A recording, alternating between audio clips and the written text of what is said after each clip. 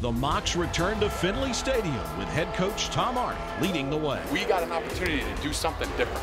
You got to do it better than you've ever done it before. You got to communicate better than you've ever communicated before. It's got to mean more to you than it's ever meant to you before. And it's a touchdown. This opportunity, this moment, today, forward, right, to give that type of effort every single day. Straight back to throw and sack. You got the opportunity to set the standard for what it means to play at Chattanooga. You're watching Inside Chattanooga Football, hosted by head coach Tom Arndt and the voice of the Mocs, Jim Reynolds. Inside Chattanooga Football is presented by Allegra, 24-hour relief from indoor and outdoor allergies. Coca-Cola, Chattanooga Coca-Cola Bottling Company, the world's largest Coca-Cola bottler. Welcome to Inside Chattanooga Football. This is our first show of the season. We have a lot planned for you this entire year. On the show today, as you know, the Mocs open up the football season on the road in Montgomery to take on 5th-ranked Jacksonville State. The Gamecocks prevailed in that game. We'll have highlights of the contest between the Mocs and Gamecocks from last Saturday night. We'll also talk with head football coach Tom Arndt. He's now had a couple days to look at film. Is he in a better mood or a worse mood than he was Saturday night following that game? And as we know, social media plays a bigger and bigger role in the lives of college football players. For better or for worse, social media is there. Remember that old adage, once you hit send, you can't get it back. UTC in their preseason hired a social media coach to try and help players how to deal with Facebook, how to deal with the social media. We'll have a special feature on that as well. More Inside Chattanooga Football when we return. That comes your way right after this.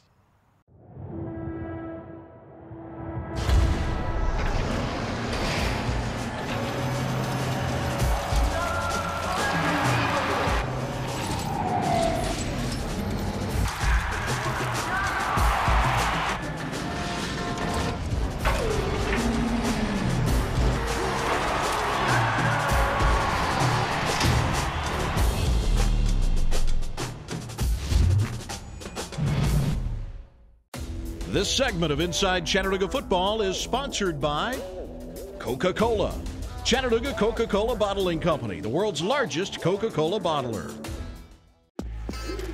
Horn on third down, standing in, now flushed, on the run, under pressure, and he's got to get rid of it, fourth down. Isaiah Mack, the all-conference D lineman, leading the pursuit. And Kevin Wilson is the offensive coordinator, who is the former head coach at Indiana. Horn's pass is intercepted, picked up by Kareem Orr. Orr sidesteps out of bounds inside the 20-yard line. Kareem Orr was a freshman All-American 2 years ago at Arizona State, where he had 6 interceptions. First career field goal attempt for Victor Olmo. And the freshman puts it through the uprights to tie the game at 3. Victor Olmo on from 31 yards, made his first career field goal attempt. This one is up and good. On third down, here's the pressure. Tiano floats it up for Parker, who makes the catch. Number one, this was a 6-man blitz, and he had a split second to make the decision, Nick Tiano. And watch him here. Throws off his back foot, puts it in a perfect location, catches Marlon Bridges, and good coverage. Just a great job there from Joseph Parker. And watch the pressure all over the field. Here's the pressure. Horn over the middle, juggled, and picked off. Lucas Webb with his 11th career interception. Thomas on the sweep, and he is taken down in the backfield by Tavon Lawson. Tiano checks down to Bagley. Ball pops out, but they'll say the ground forced it, and Bagley ruled down at the 40. That does it here at the Crampton Bowl in Montgomery, Alabama. Jacksonville State wins this FCS kickoff, knocking off Chattanooga by a final score of 27-13.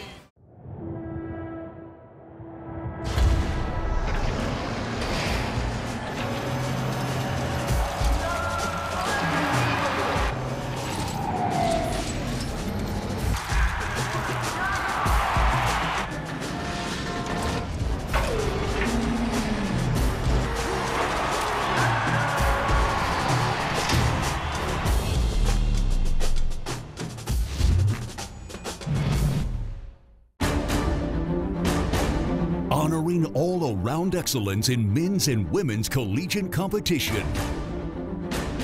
Every division, every sport, the Learfield Directors Cup.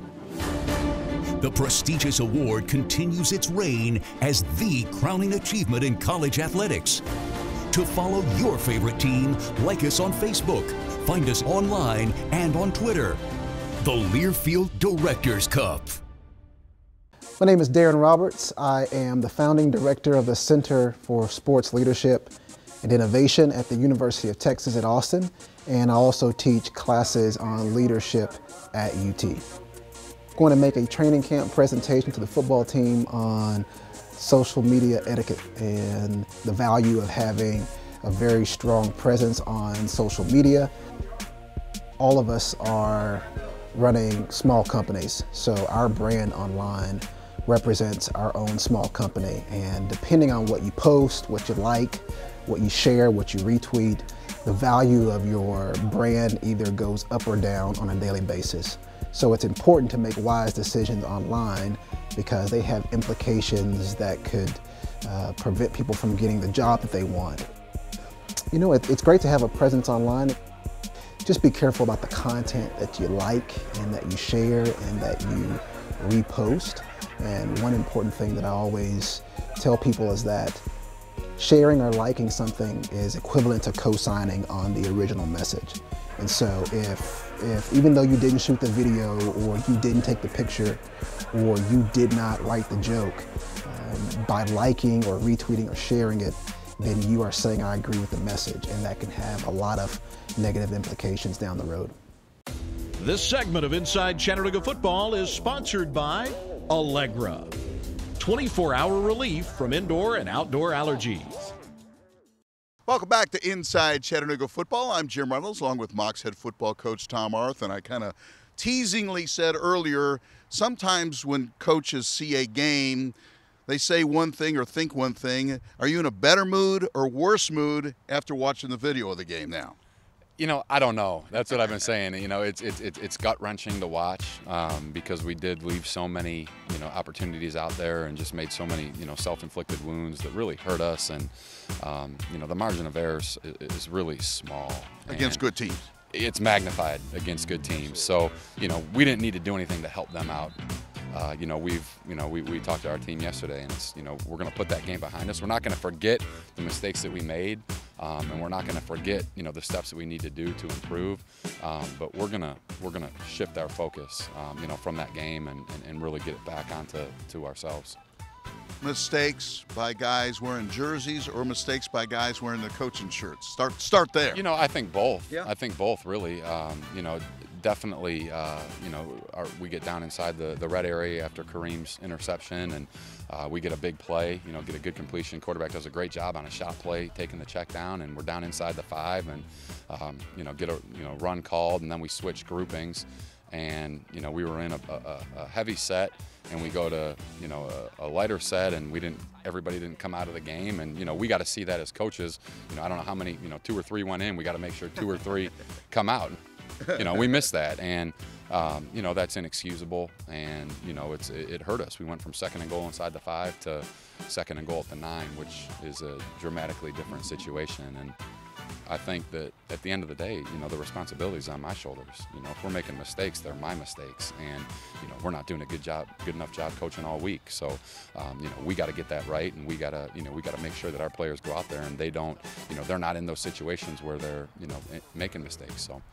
But there were times you guys played awfully good. I mean, the perfect scenario, they want the ball first, get the ball first, force a 3 and out, and then you guys go from there. Well, that was our plan going into it. We wanted to defer. We wanted to kick off. We wanted to pin them in deep. We wanted to have great coverage. We did that. We got a tackle inside the 15, I believe, maybe inside the 20.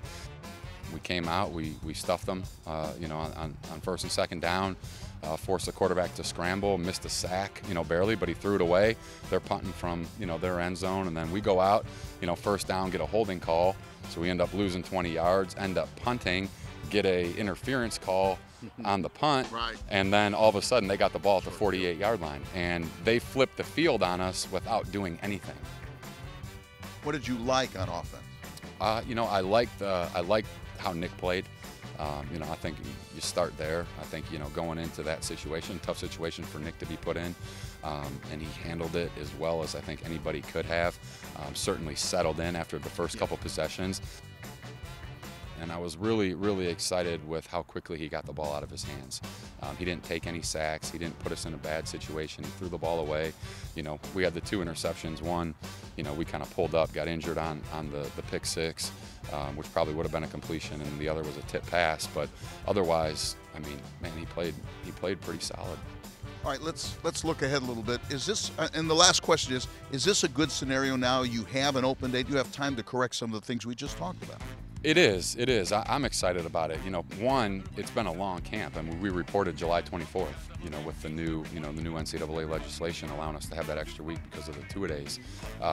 You know, so we've been at it for a while, and, you know, this is a nice time for our players to kind of get their legs back, recover a little bit, but just, you know, for our team and where we're at, it's nice to be able to, you know, go back and say, all right, well, here's all the things that we need to focus on and kind of correct internally before we can really start thinking about playing an opponent again. And, you know, I'm excited that we have this, you know, these few days here to work on it. Mocs head football coach Tom Arth. Next time, we'll talk about Mocs and LSU Tigers. Next time on Inside Chattanooga Football.